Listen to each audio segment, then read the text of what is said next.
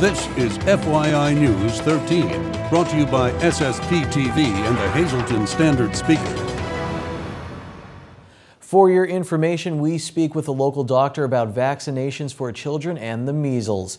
Hi everyone, I'm Ken Kara and this is FYI on SSPTV. I hope your Tuesday is going well. Here's your headlines. The measles outbreak in the United States has now reached 17 states and Washington, D.C., and Pennsylvania is among those 17 states. The Centers for Disease Control and Prevention report that 121 people are now included in the outbreak that began in Southern California Disney theme parks back in late December. Last year, the U.S. saw 644 cases, the greatest number since the measles was eliminated in 2000. We talked with a local pediatrician to find out if the disease has arrived in our area. The concern is theoretic. We have not had any documented cases to my knowledge, and I hope we don't get any. Health officials across the country have attributed the resurgence to a growing number of people who have chosen not to vaccinate their children for personal reasons. And the discussion on whether or not to vaccinate is certainly a hot topic these days, with strong opinions on both sides. I talked further with pediatrician Dr. Steve Glicken from the Lehigh Valley Hospital, Hazleton. He feels strongly that all children should be vaccinated. Why is it so important to you, and why do you feel so strongly in that direction that children should be vaccinated? We feel strongly about this on several levels. First, for the safety of the child. Immunizations have been one of the biggest forces for reduction of childhood mortality since the beginning of the 20th century. Secondly, for protection of the community at large. There are a lot of people out there either who are too young for certain immunizations, namely most infants below a year of age, and people who are immune suppressed because of things like cancer and medications that they may be on. So from the point of view of public health and individual health, it's extremely important. Some people on the other end say, it's our right to decide what's good for our child, what's not good for our child. What do you try to maybe consult with parents or say to people who say that? Well, unfortunately, this has been studied pretty widely, and people who are dead set against immunizations in general do not listen to reason and do not listen to scientific fact. Occasionally it does work, and I try to convince people to go with a regular immunization program. I think that it is an ill-advised decision. I think it is a wrong decision. One can argue that people certainly have a right to refuse immunizations for themselves. I do think it gets a lot stickier when you're talking about preschool and school-aged children. Well, because if a child is not immunized, and we see something like has happened in border states with Mexico where there have been outbreaks of polio rarely, and where we're now seeing in California and other states outbreaks of measles, this puts unimmunized children and immune-suppressed children at terrible risk. With all this going on in the Hazleton area, I know maybe you can't get into specifics, but is it here as well? I mean, are some parents saying, hey, we don't want this? There are some parents saying that they are refusing immunizations, or that they want to have a special schedule of immunizations that, they have a variety of reasons, none of which make much sense to me.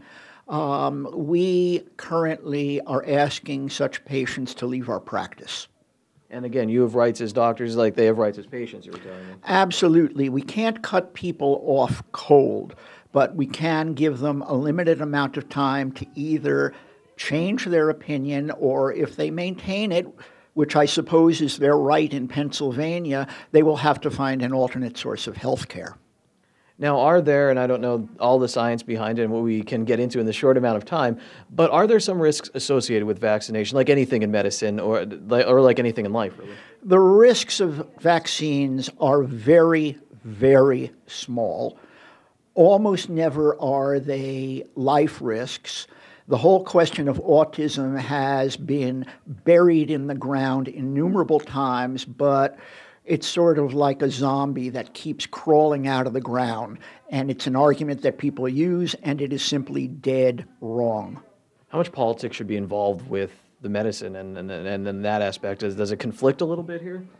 Well, the Pennsylvania legislature many years ago gave parents an option of having a personal objection to immunizations and opting out because of that. So yes, in Pennsylvania, they have a legal right to do that, but that does not mean that we have to either encourage it or allow it in our practice. A cab driver was robbed at gunpoint as we move on, and this happened early this morning in Hazleton. It happened at 4:35 a.m. in the rear of 8th and Sybert Streets. According to police, 2 suspects wearing ski masks and brandishing handguns demanded money from a cab driver. After taking an undetermined amount of cash, they fled in a dark-colored Honda with New York registration. Anyone who may have witnessed the incident or who has any information is asked to call Hazleton Police at 570-459-4940. In other news here on FYI, a local author will be holding a few book signings in downtown Hazleton this week. Dr. Edward T. Bednarz III wrote the book entitled The Journey to Discovery, The Meaning of Life. He has made several appearances on the Sam Lassant Show and here on FYI, and now you can meet him in person and purchase his books. Dr. Bednarz will hold a book signing and sale tomorrow from 4:30 until 6:30 p.m. at the Pines Eatery and Spirits in downtown Hazleton. Another sale and signing will take place at the Hazleton Area Public Library during Second Friday, this Friday from 2:30 to 4:30 p.m. and a third signing and sale on Valentine's Day, Saturday from noon until 2 p.m. at the Library Express in the Steamtown Mall in Scranton. For more information, you can go to the website that is up on your screen. The monthly lupus support group meeting scheduled for tonight at 7 p.m. at the Bowl Arena in West Hazleton has been canceled. Meanwhile, a talk on autoimmune diseases will take place Monday, March 2nd at the Hazleton Area Public Library at 6 p.m. Call the library at 570-454-2961 for reservations. Seating is limited. For more information on the support group, contact Cynthia Donlin at 570-956-0872. And here's what our media partner, the Standard Speaker, is working on for tomorrow's edition. The Speaker will have a story about the Hazleton Police. The preview they sent us said Hazleton Police are rearming. Find out what the story is all about in Wednesday's edition of the Standard Speaker. We still have a ton of information to dish out. After the break, we talk with 2 members of Hazleton Power about what they are up to for Second Friday in downtown Hazleton this week. And in sports, we stop by the NEPA Race Car Show to talk about the movie Talladega Nights and local racing.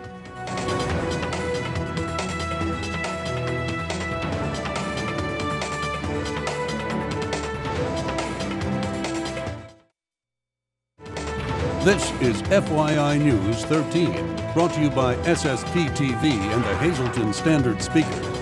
Care for Kids Time. We're located here in Brandon's Forever Home right on Church Street in the city of Hazleton. Today we're going to touch base with David Madera. He's actually one of my guests on Community NEPA, which got a lot of feedback from what you're saying to this community in regards to foster and adoption. So we want people out there who maybe have a misconception of foster and adoption, or maybe they're out there and they're thinking, they're teetering on, should I adopt, should I foster? You can provide a wealth of information for them. Absolutely, absolutely we can. I'm hoping we'll be part of the Brandon's Forever Home, and I think one of the things we'll talk about today is like a support group type of thing for families that are interested or thinking about doing foster care and adoption. And I just can't tell you how it's super exciting. Obviously you're doing something wonderful. We enjoy it. Honestly, we feel greedy because we do this sometimes. It's just because it's there for the kids. We're doing it for them, and it's really fantastic. So talk about your story. Your wife and you have adopted how many children and their ages and the process? Currently, we actually have 5 children in our home. 4 of them we have adopted. Lori actually did our last adoption was very recently for 2 children. And we do currently have 1 child that we are fostering right now too. So hopefully we'll be adopting her very shortly. Yeah, there are many parents out there who are struggling to have children of their own. It could be a very emotional time on both the mother and the father. So talk about what this has done for you, your lives, your family lives. Well, this was certainly, we looked into all of the, the typical, doctor appointments and all of the in vitro and all those things that everybody talks about. And of course, there are other options you can adopt from, foreign countries and things like that. but it was one of those things where you just kind of look, and there are, over 100,000 kids just in our state alone that are looking for foster care and adoption, and it just kind of progressed to that point, and we are really excited. We're really happy we went that route. It's been fantastic. It's been great. Your message to anyone out there thinking about going through this process? Just do it. Just do it. I think at this point there is a ton of support, and certainly something like Brandon's Forever Home. It's fantastic. I mean, this is going to be not just for the kids, but the families and the people that are thinking about it. Very simple. Just do it. It's very simple. And going back to your comment earlier, speaking on behalf of myself as a board member, you shouldn't hope to be a part of this. You are a major part of Brandon's Forever Home. Thank you. I appreciate that. And I plan to continue to be. Well, thank you to you and your wife for all you've done for Brandon's Forever Home and through the community, through this foster and adoption process. Beautiful children. I've met all of them, and they are just beautiful to have around. Thank you very much. Thank you. And thank you for everything you've been doing, by the way. Thank you. So, yep. All right, join us every week here for Care for Kids on FYI. Time now for FYI News 13 weather. This is what life looked like on Broad Street in Hazleton this morning. FYI, Tim Novotny and myself, we scraped off the SSPTV Jeep today. It almost took us 10 minutes as a team. You could have gone ice fishing on the windshield. A little ridiculous. And it's not going to heat up anytime soon. Let's take a look at the forecast from the National Weather Service. Tonight, partly cloudy, low around 11. As we take a look at the extended forecast, Wednesday will be partly sunny. We'll only get up to 27 degrees. Wednesday night, there's a chance of snow showers after 11 p.m. Cloudy with a low around 19. New snow accumulation of less than a ½ inch is possible. Thursday, snow showers likely, high of 29. And again, an accumulation of around an inch is possible on Thursday. Thursday night, a chance of snow showers. We'll get down to -2 degrees. Friday, the sun comes back out, but we're only getting up to 11 for the high. Friday night, back down to -2 once again. At least we'll be used to it. Saturday, a chance of snow showers, mostly cloudy, high of 19. And then Saturday night, cold and below zero again, -1 for the low. Tonight's weather is brought to you in part by the Ramada on Church Street in Hazleton. Monthly rooms are available with free Wi-Fi and a continental breakfast. Banquet space is available for any type of gathering, including weddings, meetings, reunions, Sweet 16 parties, and more. Call 570-455-2061. This Friday is Second Friday in downtown Hazleton, and Hazleton Power is definitely going to heat things up for this big holiday weekend and for the special event taking place in the downtown. Here to talk all about it is Jocelyn Rizzo, who is the Director of Power, and Annie Vinatieri, who is the Assistant Director and a board member. Annie, I'm going to start with you. Anyone out there, they know the name Power. Maybe they're not familiar with exactly what Power is. So tell us what Power stands for and what it's all about. Sure. Well, Hazleton Power is a more recent organization. We've only been around a few years, but we've already accomplished a lot in those few years, and we're professionals organized and working to enrich the region. And we focus primarily in the greater Hazleton area, so the Valley, Hazleton, surrounding locations. And we gear our membership towards younger professionals, but that could be young at heart as well. And we really try and do a lot in terms of community outreach, professional networking mixers, charitable events, a real variety of things in order to help make our professionals more well-rounded and well-versed with the things in this area and to professionally better themselves as well. All righty. Well, Power is a planning partner, is what they said, with the Greater Hazleton Chamber of Commerce and Downtown Hazleton Alliance for Progress, working with the Second Friday events. Jocelyn, you're new at the helm, and you said there's a lot going on this Friday with the Second Friday celebration. Yeah, absolutely. We have so much going on for Second Fridays for February. As I'm sure you guys have seen, I know there are some people with DHAP in the chamber on as well. But us particularly, we're going to be at the Pines. We're going to have a free mixer kind of meet and greet type thing. We're going to be upstairs on the second floor in the mezzanine. If you're in the area, feel free to stop in, say hello, meet me, meet Annie, meet the rest of our board. Give us any thoughts or any ideas that you would like to see us get involved with in the next couple years. And you're also having a special that day if people want to join. Yes, we are. Our membership discount for that night, if you're there and would like to sign up to be a member, is going to be $13 in honor of Friday the 13th. It's not always a bad thing. So yeah, if you come down and you're thinking about joining, this is the best time to do it. One of the things with our membership that we are really going to be pushing now is that if you are a member, our mixers are going to be free for you. If you're not a member, they're going to be $10. So considering you'll get your membership for $13, it's kind of a win-win. Annie, final words for anybody out there who's unsure. What does it take if I want to be a member of Power? What do you expect out of me? We want to improve our community, and we want to do that through an untapped source, which is our professionals and young people in the area. So we're seeking to do that. So membership has that value. It's personal and professional betterment for that person, and it's interaction in the community. And if somebody misses the mixer on Friday, how do they get in touch with you guys? They can follow us on Facebook. We have a Facebook page. We have a LinkedIn page. We have, I'll let Jocelyn give the updated website information real quick. Sure, yeah. Our website is hazeltonpower.com. Our email address is info@hazeltonpower.com. And you can find any of our information on there. All right, so very valuable information from Power. Come out and see these ladies and all the members of Power 5 to 7 p.m. for free at a free mixer at the Pines on Friday as part of Second Friday, or give them a call to get involved.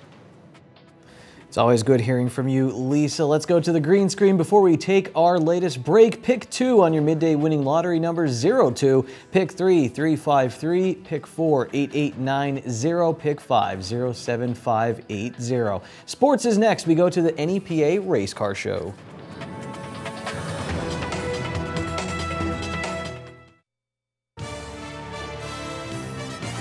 This is FYI News 13 Sports. Get to the NEPA Race Car Show at the Laurel Mall as fast as you can, because if you ain't first, you're last. In the immortal words of Ricky Bobby from the movie Talladega Nights, chances are when you go this week, you'll bump into some drivers like I did, and I had a ball. This is Tony Hilliard, a race car driver from Hazleton. This is also Tony Hilliard, a race car driver from Hazleton. And yes, he was doing the hand thing from Talladega Nights. We'll get to that. But first, let's explain this cardboard cutout of Hilliard. His friend and teammate Scott Adams owns a graphic design business called Himmer Graphics, and Adams made the cutout and presented it to Hilliard at a surprise birthday party. Now back to Talladega Nights. I mean, it's just more like the funny side of everything. You know, it was a good movie. You know, you got your other ones like Days of Thunder and everything. There's more of a serious side to it, but the Talladega Nights thing, you know, with the hands and stuff, you know, you can't beat that. It's a fun time. So, I mean, it's not all about business and, you know, racing. So, I mean, the biggest thing is that we have good friends and good people around us, so. Hilliard met Adams when he was looking for someone to letter his first car. Soon after that, the Himmer Graphics team was formed. Did you expect to have a racing team? I mean, no, not really. You know, we actually started, I raced modifieds for a few years, went back to doing some 4-cylinders just for fun. It was a little more economical, and kind of got hooked up with these guys. I had some extra cars, and we just kind of all jumped in them. But yeah, I mean, you go to the racetrack and you form some good friendships and have fun. When asked why people should come and watch local racing, one of the first words out of Adams' mouth was fun. But that's not all he had to say. It's, you know, local racing it's just fun. You know, there's a lot of you watch NASCAR, there's just a lot of corporate stuff going on. Stuff can't be said. Local racing, you get to see a little more grassroots, you know, fighting and yelling and everything else. Not that I encourage it. There's some serious racing going on at tracks around our area, mixed with the fun. Hilliard will perfectly illustrate that fact while explaining his nickname that's printed on his tuxedo t-shirt.